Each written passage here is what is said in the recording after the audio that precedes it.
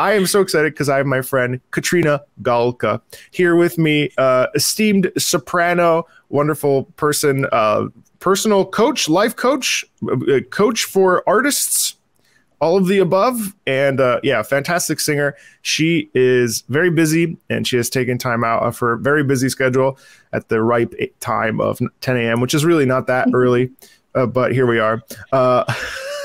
It feels early. That's all that matters. It's so good to see you again. When's the last time we hung out? I think we hung out in, oh my God. Was it Arizona? That was nearly 10 years ago. Arizona, a very long time ago. Not that long ago, but like maybe 7 or 8 years ago. Was it 2000 and, oh my, that was 2018.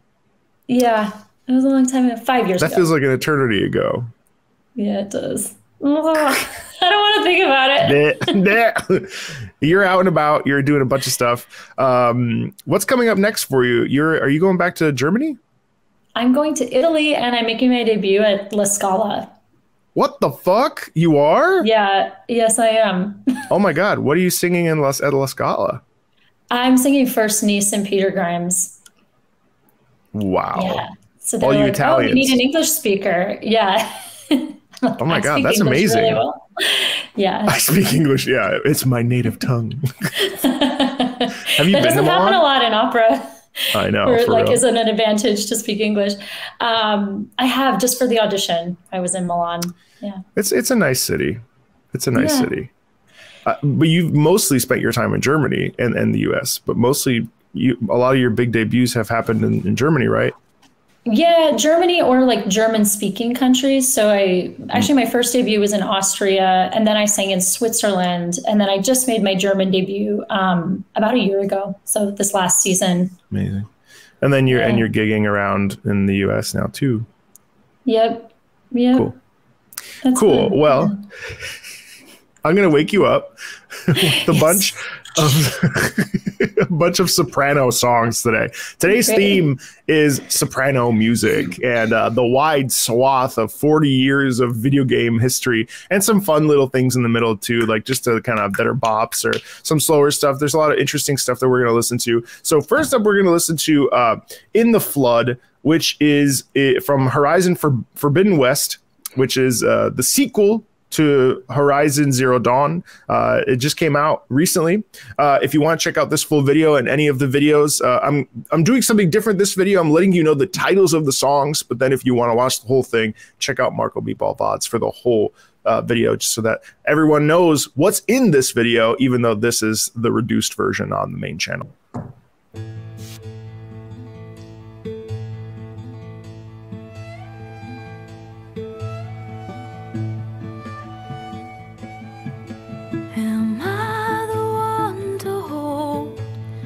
Crown of ash and salt, their kindness calls to me.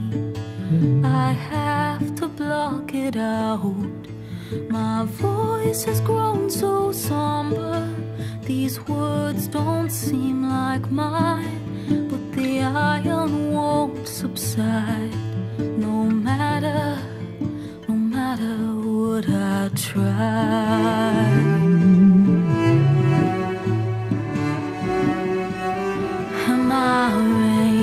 Raindrops in the flood, in this emptiness, in the storm.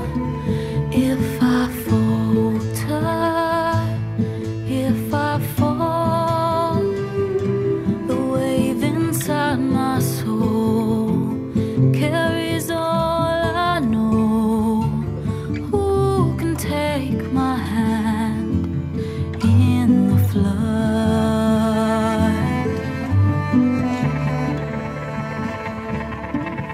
Her voice calls me forth through darkness unknown.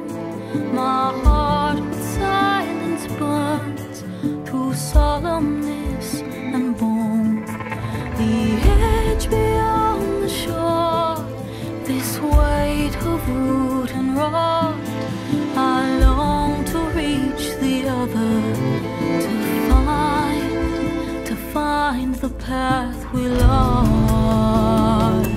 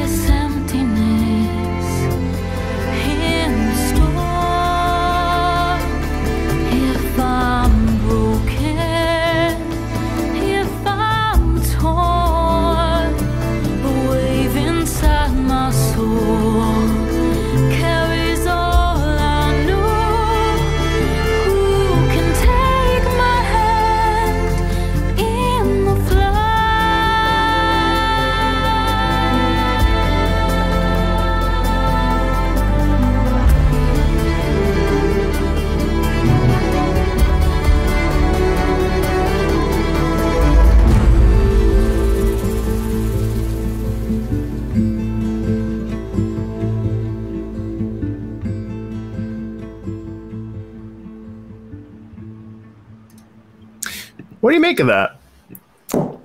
Well, I have so many ideas and thoughts. I mean, first of all, I love a good ballad. So this is a great ballad, but I'm also used to, honestly, like more like pop music or like musical theater stuff. So I was like, where's the big refrain? When's the big refrain coming? And then I was like, oh, this isn't like that. There's no big refrain. It all just is kind of like building, telling the story. But it was great. I just felt like the verse kept coming back a little bit. But like more intense, more drama. But I loved her voice. I love that kind of singing, that kind of folk indie Americana approach where it's like kind of breathy, but you get like this purity of sound in the voice. Like I'm like, oh, I feel like I know who this person is. Or like if I talk to them, I'd be like, oh yeah, you talk similar to how you sing a little bit. Yeah, that whole thing. Yeah. Which in opera, I mean, they say it's supposed to be like... Si parla come si canta, you speak how you sing. I don't think that's true. I don't think that's true for opera. No. I'm talking like this, and then all of a sudden I open my mouth, and it's like, whoa! Not the same at all.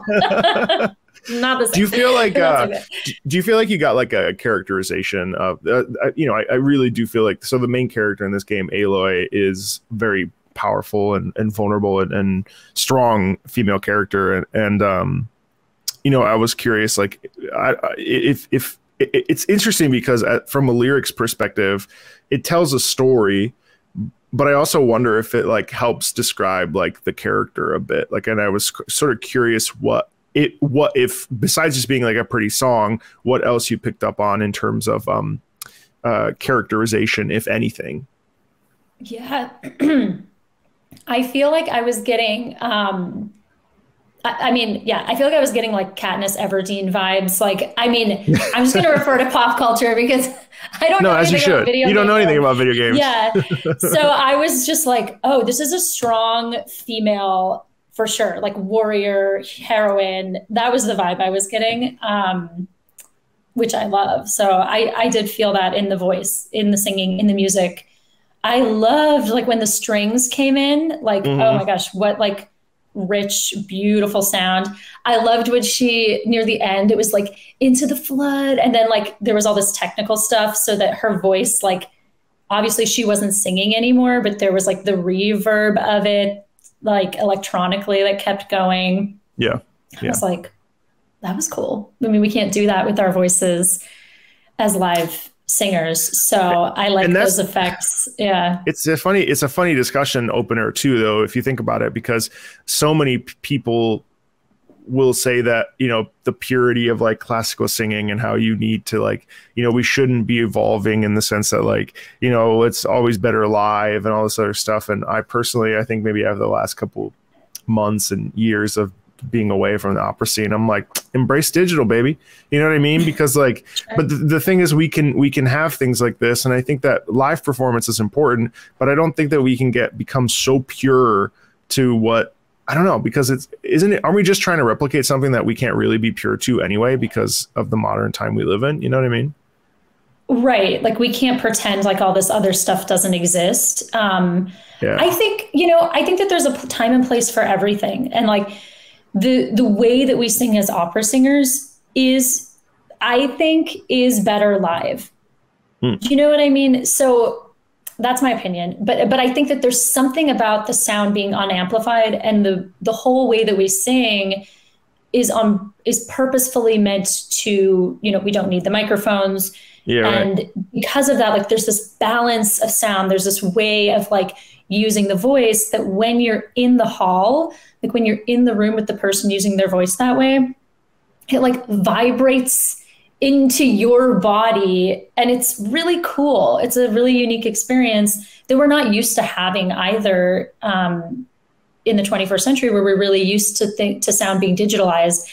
But that being said, like, I don't have anything against recordings. I think you're right. Like if we want to reach audiences, like a typical modern audience, like absolutely, let's record our voices so that people can actually hear it. But if you're all listening to more and more opera bit by bit, like think about seeing it live, because it's a whole different experience. It's very, visceral, and it moves you to experience it in a different way. Yeah, it's true. Yeah, and you touch on a really important thing too, and I'm certainly not diminishing the fact that live performance is so. You know, I actually haven't seen that many live operas. Like I've been in. Really? You've just been in them all the time. I've just been I love busy. That. But like it's true though that you bring up a good point. And I had a really interesting sense memory to when I was in. I saw an opera for the first time after hearing only amplified or only album performances, and so when we got there, my expectations for what it sounded like were so different because we're so used to having that sound directly in our ears. But when it comes, you're right, there is a sort of vibration that occurs when you hear a singer and you're like, let's say middle orchestra back, and it's bizarre that you like everything's a little bit muted compared to how we hear it in our ears, but yet it is a more visceral experience because it's a person directly in front of us. And like as you as a soprano, you're hitting your upper register, or me as a tenor hitting the upper register, like there's something that's really like, I don't know, it's a very human experience to witness. Yeah, very much so. I think you said it beautifully. Yeah. Well, anyway, let's move on. Let's do it. So speaking of opera, I wanted to show you an example of opera in a video game. This is from a game that is really not talked about very often anymore, which is kind of a bummer. They really should remake it. It's called Parasite Eve, and it's a very complicated plot that I honestly can't remember too well. I don't even think I played the first one, but there is an opera scene in here, and let's just say that things are pretty operatic.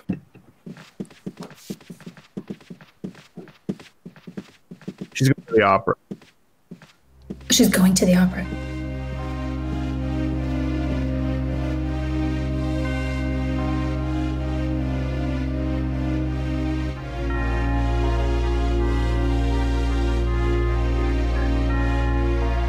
I'm trying to think what opera house this looks like. Yeah. Like, where is this? Somewhere in Europe.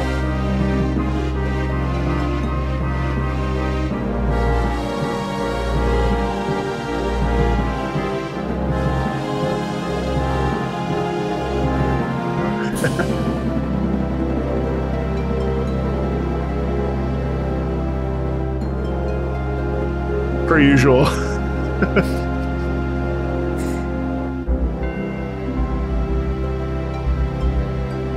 Well, that has to be a similarity between opera and video game music, which is like the heightened drama, right? Yeah. Burn her. No.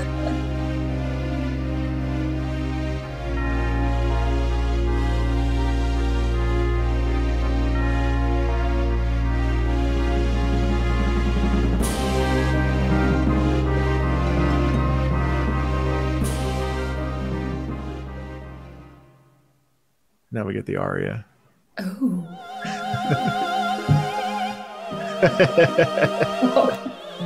So it comes out of nowhere. Yeah.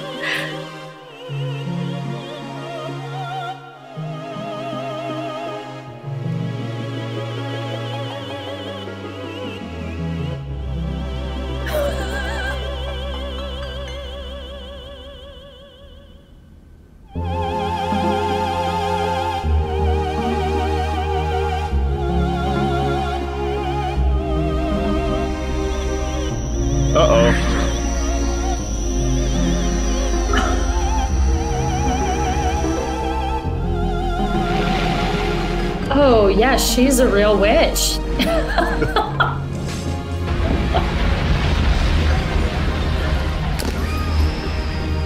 I understand why they wanted to burn her now. Burn before getting burned.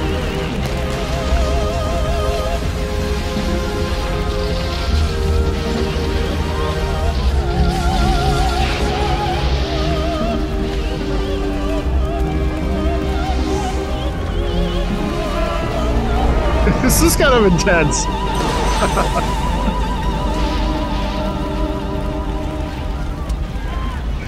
This is when she turns into Mitochondria Eve. All the while she's singing. All the while she's still singing. Oh my god. Oh. Well, I don't know if anyone is going to come to the opera after that. That's scary. That does not happen. That does not happen at the opera. That doesn't happen when I sing. But I find it interesting that they use, the reason why I show that is that like, you know, first of all, it is the sort of like, obviously it's fictional rendition of what an opera experience is like, but also the fact that they're using like fairly legitimate, obviously for the time, the sort of like wave MIDI sound quality to represent, you know, it's probably played on a keyboard and but it's sort of interesting how that the game characterizes like an opera performance. Everyone's wearing their tuxedos and right. Yeah, totally. Yeah, it felt very much about like the setting of the opera house. Yeah, this grand stage. You're right. The people who are all dressed up and sitting and watching, and she in her like costume from a like kind of like a Renaissance-esque, not exactly, but that kind of a costume that you expect traditionally to see when you go to the opera. Yeah. Do you feel like stuff like that? I mean, this game was also from like 1990 something, but or early thousands. But like obviously the conceptions have changed about what we know. But like, do you feel like there's a shift in opera where we're trying to move away from the like formality of it all, or do you think that is still like a present thing that could possibly be a barrier for people? You know what I mean? Or are we doing the best we can to be stewards of like a relaxed experience, or do you think that there's still like this like elitism in opera? I think it's half and half. I mean, how political do we want to get? I mean, it's up to you. Yeah. I think that sometimes what the artists want and then what the people who support opera want might be at odds, or even like what the administration of a company wants to do could be at odds with what the supporting audience members want. And it's complicated. You know, opera, there's so many different kinds of operas too. And people come to the opera for so many different reasons. Some people come because they want to see the traditional performance. Other people come because they want to see something new that they've never seen before. Some people come to see an old work remade in a new way. Other people, it's just about the singers. Other people love the whole like orchestra with the drama. Like I find the more I talk to people who come to the opera, everyone has a different reason for being there. And I think that makes it really hard for companies that try to bring in audiences. Which person are you talking to? Who do you target? Yeah, there's no target audience per se. Right. So do I think that it's still elite? I mean, it depends, first of all, what house you go to. There are people doing opera outdoors, and that's certainly nobody's going to be wearing a tux at an outdoor performance. You know, here where we are, I'm working at the Glimmerglass Festival in upstate New York. It's a much more relaxed environment and atmosphere.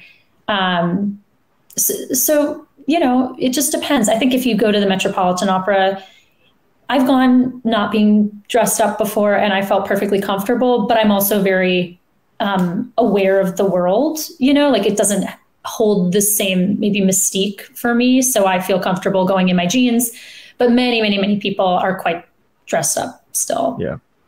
Yeah, it's a really interesting thing, actually. I mean, I remember I would purposefully wear like, I mean, I wouldn't go in pajamas, let's say, but I was, could you imagine this? Yeah.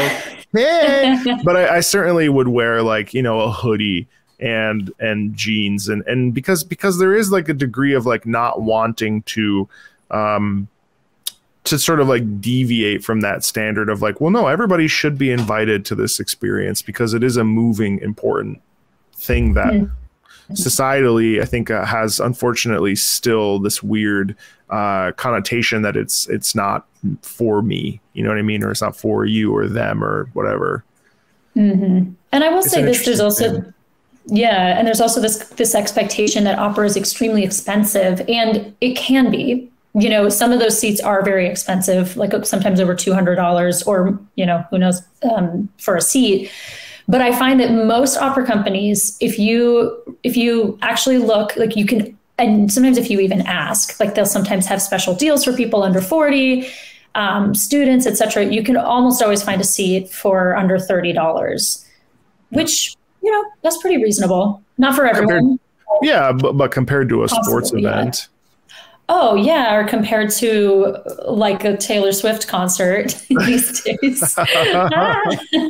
Yeah, no, it's really true. I mean, the sheer amount of money that it costs to put these things on, it's a really interesting conversation about like the culture surrounding opera. And one of the things that I've tried to do on this channel is just sort of demystify what it means, what opera even is and what it means. And not that I would call myself an opera advocate per se, but certainly, I can't escape who I was and am as a singer. So yeah, anyway, that's a tangent. Let's listen to something really crazy. You want to go off the deep end here? Yeah, let's do it. All right, let's do it. This is from a game called Undertale. This is called Metaton EX Death by Glamour is the name of the song. It's very much a vibe. This robot turns into a humanoid dancing like thing you fight, and the music is very it's in like a style from a much older game from like the SNES era, or like something that you're probably more familiar with, but the music is actually modern, and it came out about 9 years ago. Cool. It's from Undertale. Yeah.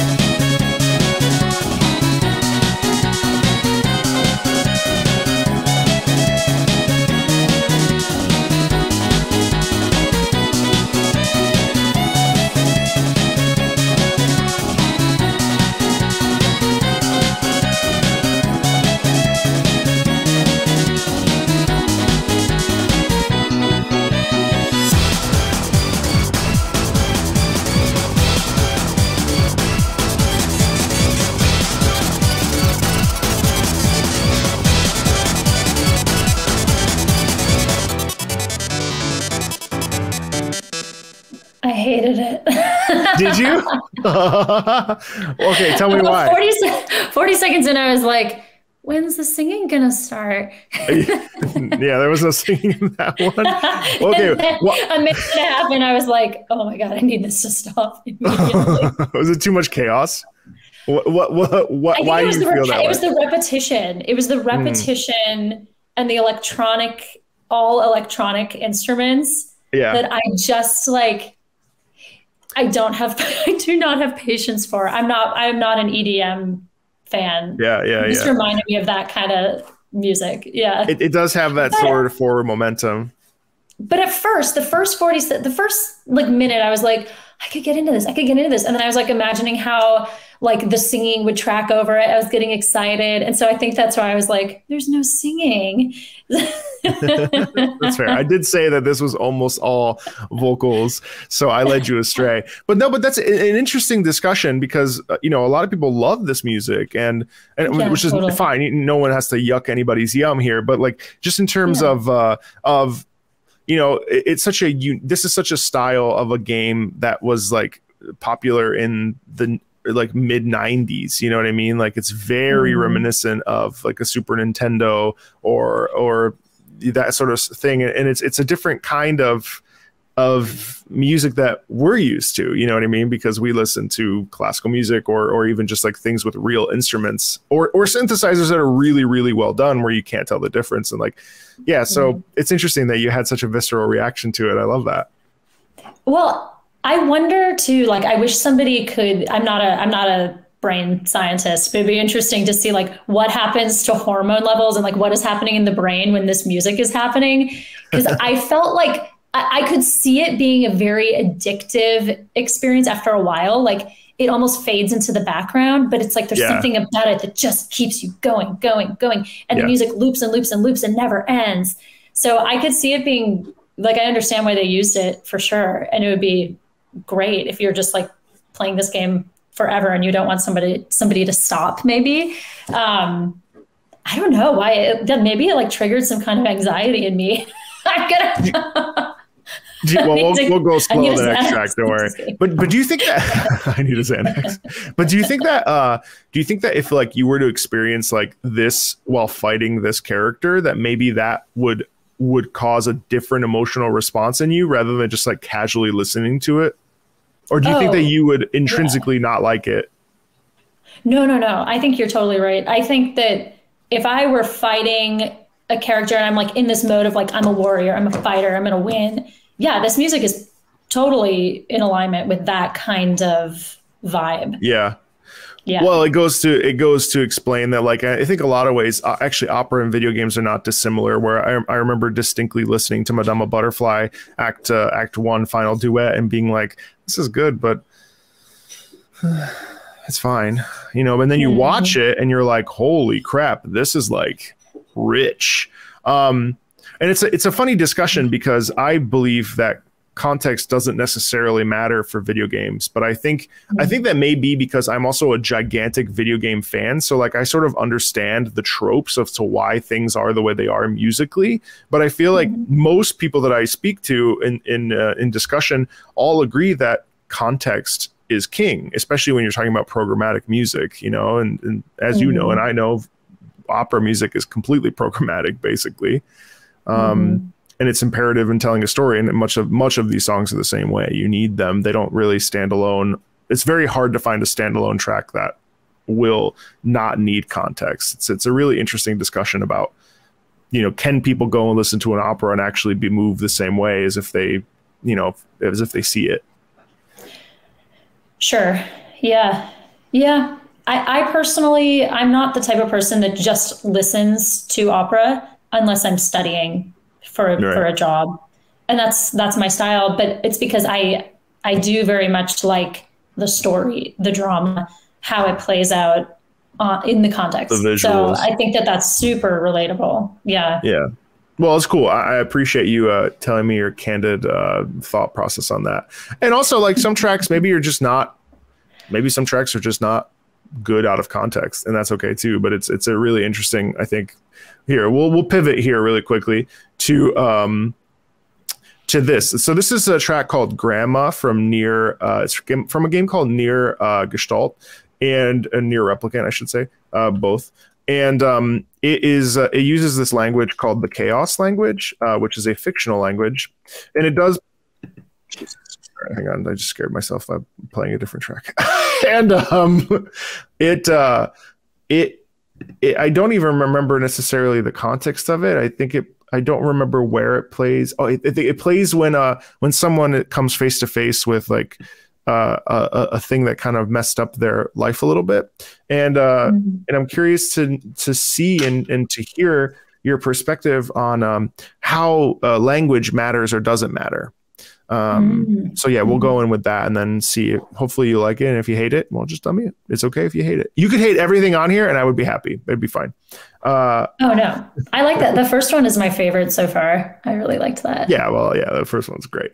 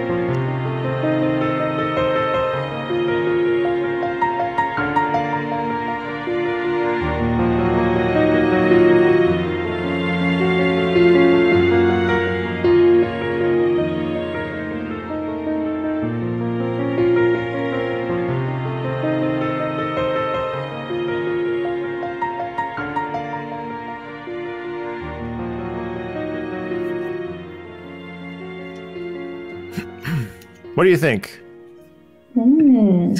Yeah, I liked it. It was very evocative. What does that mean? I think I was like listening to it. I felt very moved by it. The voice was really expressive and sympathetic. And then like when the percussion came in, I was like, oh, there's drama here. Mm-hmm. So I don't know what it's about, but I was interested. It did feel like there was a story that I was interested in. I think that's what I mean by evocative. Yeah.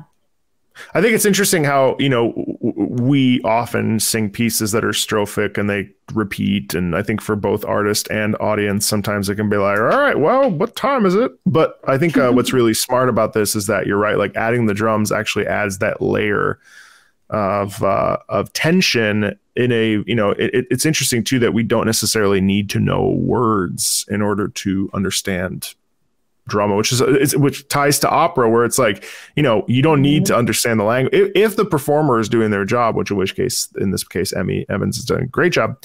You don't need to know what someone is saying to really grasp it, right? And that's a pivotal point, you know. Totally. Yeah. And I was thinking as I was listening to this, like, oh, if someone likes this song, they should listen to like some art song by Liszt, or like even some Debussy, you know, like there are parallels there. You know, it's gonna have a little, obviously it's gonna be a little different because different times that they were created, but right. Yeah, there's totally parallels in that. It does have an art song quality to it, doesn't it? Mm-hmm. Yeah, very much so, because of the piano, like playing these patterns, these arpeggiated patterns. That's what made me think really Liszt. But yeah. And then the voice and piano. That's always going to be art song. That's the jam. All right, let's keep her going. We only have half hour left, so we gotta hustle. Okay. Okay. All right. So that was slow. Do you want something upbeat? Yeah. Let's wake back up. Do you want something silly and playful, or do you want something? Oh, you've sung Titania, haven't you? Never the whole role. No. But you know, like, yeah. Yeah. Well, let's listen to this rendition of Titania then from Final Fantasy XIV. It's going to be very different than what you're used to. And I'm very curious to see how you'll receive it.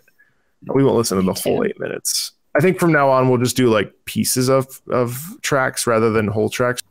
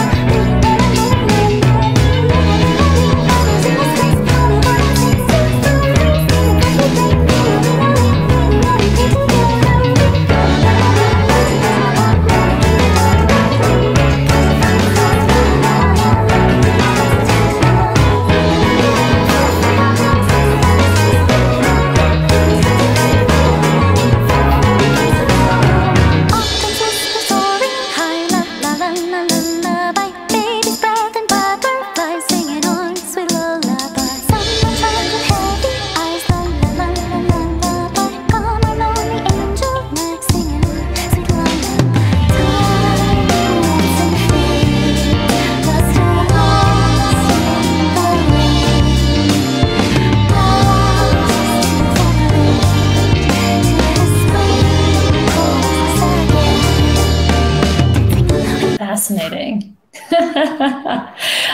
Well, so because I am a singer, at first I wasn't even watching any. Well, first the image came up and I was like, holy shit, these graphics are gorgeous. This is cool. Like the visuals, amazing. And then the voice started and it was all, and there was a caption. So it was like, I was totally like tunnel vision. You glued it. I was too, actually. I was like, and it reminds me of, I don't know if anyone knows Joanna Newsom, but she's like a folk indie singer-songwriter. She plays harp and I love her stuff, but it's really offbeat, kind of this really kiddish voice. That's where my mind went. I was like, Joanna Newsom. Obviously it wasn't her. It was not her voice, but it reminded me of that. And then, but then I was like, finally, like I could zoom out and I could see the drama. And I was like, okay, Titania, you badass. I'm really impressed by like, it's so interesting because I don't do a lot of video game stuff. Like seeing these really strong female characters, like, yeah, like aggressive almost in a way. Yeah. But yet they're like gorgeous. Yeah. I think the term is waifu is what you're going for. Yeah, they're very, it's true. And I mean, did you like that singing wise? Did you find that was interesting, or was it kind of like jarring? Because it is a certain type of vibe. You know what I mean? Well, I think that's why I was thinking. It really brought out just like you have this. I don't know. It just is making me think of like gender stereotypes, because you have this voice that's kind of almost infantilizing in a way, like it sounds like a child, and like the fa la la la, you know, is very childish.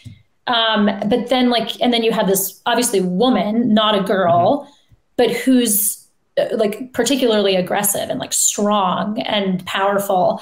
So I don't know what to make of it, but just like all of like the dichotomy of all of that was really what just captured my attention. I was like, whoa, this is weird. What is this world? I don't know. Yeah. Did I like the voice? I don't know. It wouldn't be my first choice. I think Joanna Newsom. Yeah, I think that's completely fair. I mean, yeah, it's a weird one for sure.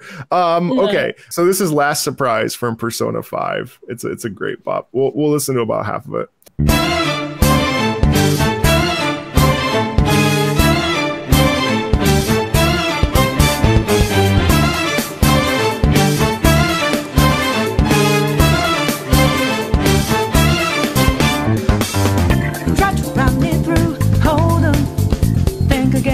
Don't you know what just happened?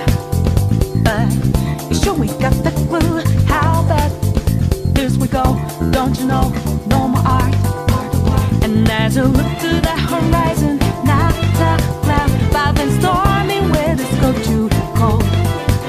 Seems like it crept up out of nowhere, all around you is not what you foretold. You never see it coming.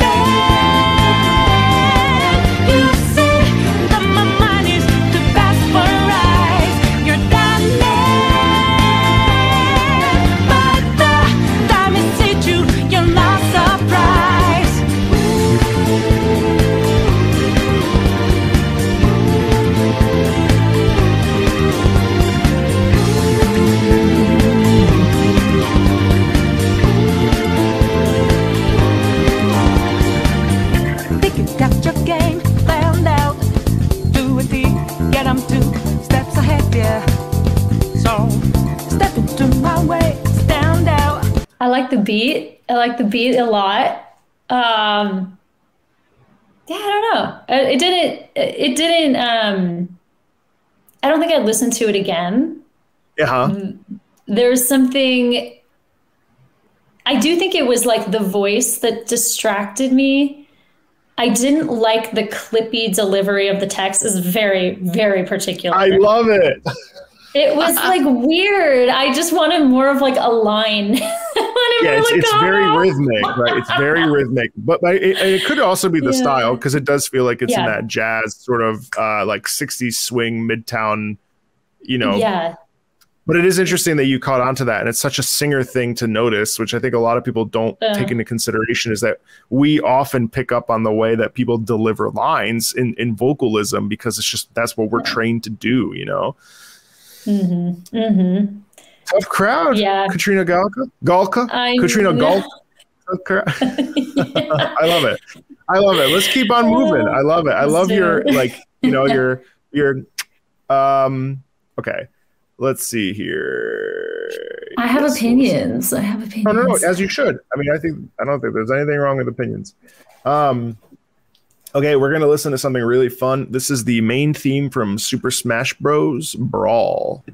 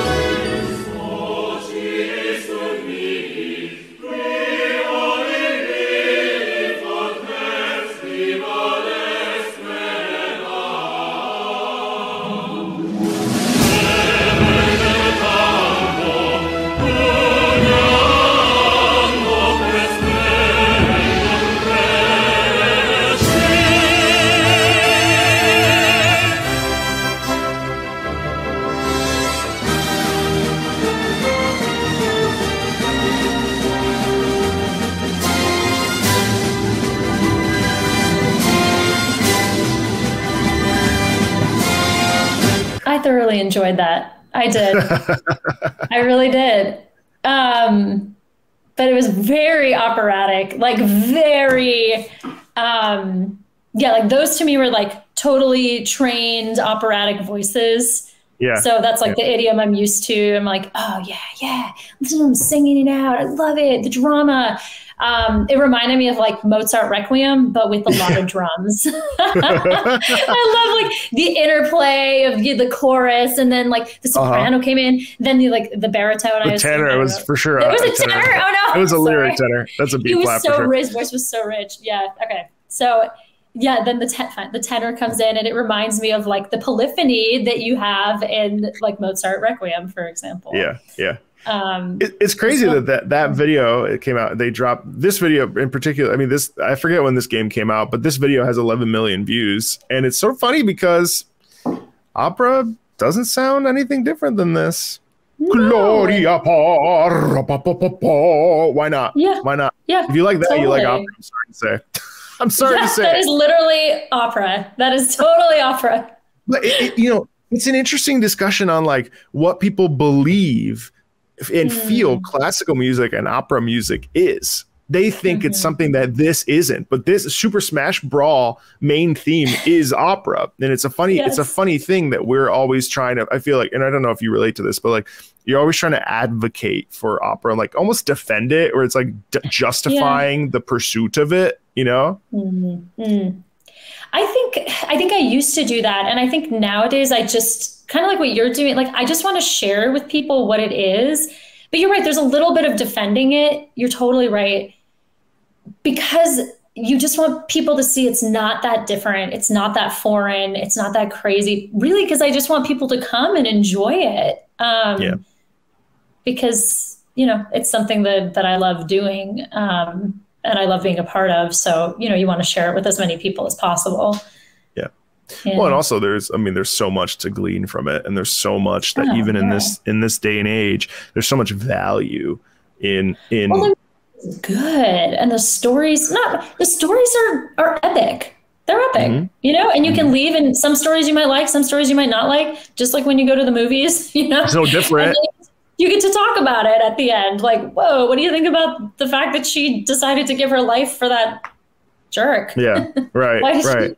Yeah, why would she do that? But I think people get caught up in like, oh, the singing and there's no words. And it's like, nah, bro, just like try it. Let's try it. So speaking of opera, I've got another one for you. This is called La Signora. So actually in Genshin Impact here, this game, all the bad characters are named after Commedia dell'arte characters. Arlecchino, Pulcinella, Capitano, Scaramuccio. And in this case, this is La Signora, which, she's pretty cool. So we're going to skip to minute 3:59. It's phase 2, second phase.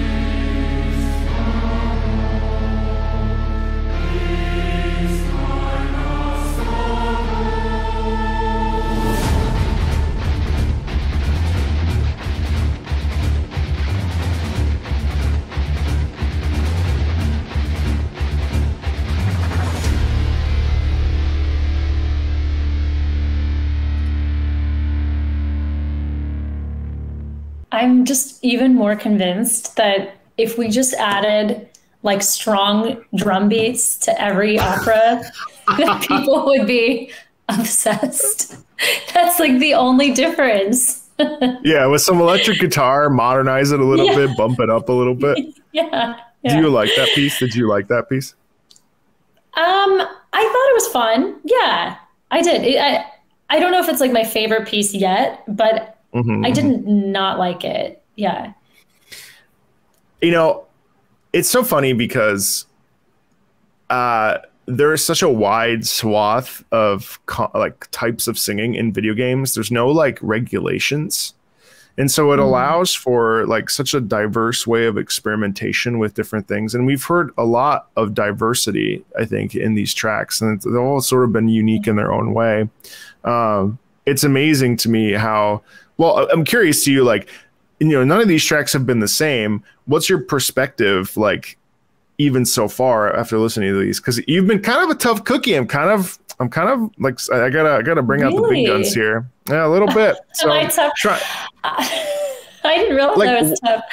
I thought I was being discerning but generous. You are, you know, you're very discerning but generous. But my thought is like what of the last like several tracks that we've listened to, and I want to try to grab like just a couple more before we end. Like, what's been your perspective, and has anything shifted in terms of what were you expecting more so, and then what are you sort of coming away with now? Yeah, what was I expecting?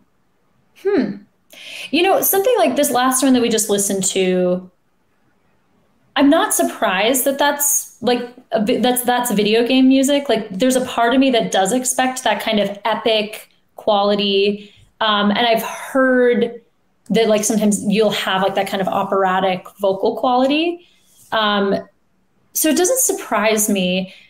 Probably the one that surprised me the most was I don't remember any names of it. Oh, the Titania one. That was like the weirdest. I was like, whoa. But yeah, you're right. There's like such a vast array of styles, and then like different ways of using the voice.